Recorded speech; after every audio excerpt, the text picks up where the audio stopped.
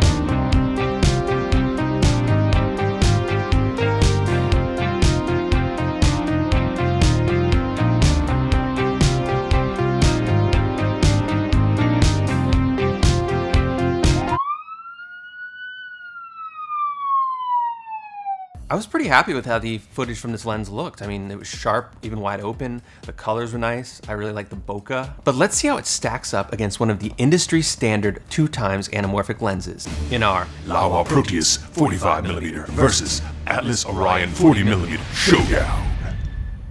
Never seen nothing like this before. Never seen nothing like this. Never seen nothing like this before. Never seen nothing like this.